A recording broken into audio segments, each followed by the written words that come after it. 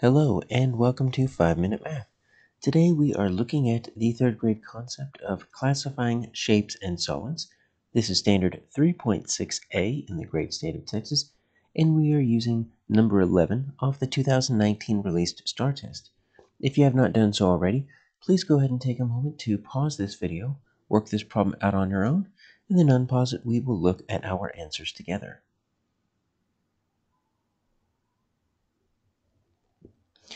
So this looks like a fairly simple problem, just one question. Make sure we understand that we're looking for something that is not a prism. So that's our word right there. So what is a prism? Well, first and foremost, a prism is a 3D solid. Another thing we need to know about prism, it has two identical, we'll call them bases, but really they're just part of the faces. Bases/faces, and then all other faces. Now here's the tricky part. Other faces are either going to be rectangles or parallelograms.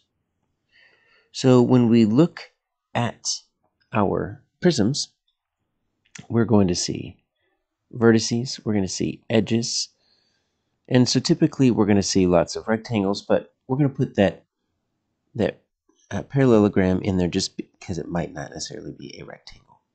So let's see if we can identify some of these shapes, because we want to find the one that is not classified a prism. And really, we are looking at solids, not necessarily shapes. So this first one is actually kind of tricky. So this is our cube, and it doesn't have the word prism in there. But let's see, do we have two identical bases or faces? Well, yeah, actually, if it's a cube, the whole thing is just made up of square faces. So we could pick any two if we really wanted to. But let's just pick the top and the bottom, because it doesn't really matter on a cube. Those two are identical. And then remember, our second step is all the other faces are rectangles or parallelograms. Now you need to know that a rectangle is a square is a special type of rectangle. So yes, this is definitely a prism, because a cube is a special type of rectangular prism. It just happens to have all square faces. So cube is a prism, and that is probably going to be one of our trickier parts of this, because if you know the shape, it doesn't have the word prism in there. So that is not our answer. Now this, if you know the shape, is going to be a little bit easier, because it's called a triangular prism. And it's got the word prism in the name of the shape. So here are our two bases that are identical. So we've got two triangles. So these two, it doesn't matter if they are rectangles or parallelograms.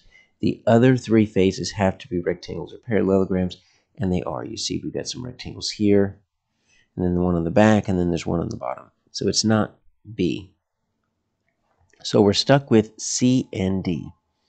So do we have two identical, let's go ahead and name this first. This is a cylinder. And do we have two identical bases or faces? Well, yes, we do. We got circles. Cylinders are like Coke cans, soup cans. Yes, they definitely have two identical bases or faces. But here's the problem. All other faces need to be rectangles or parallelogram. We can't even call this middle part right here, that's not even a face, it's a curved surface. So we are going to run into a problem, because the cylinder does not have rectangles or parallelograms as the rest of its faces. It's got a curved surface. So let's just make sure that D is a prism, and hopefully if you remember this name of this object, it is a rectangular prism. So once again, the word prism is in there.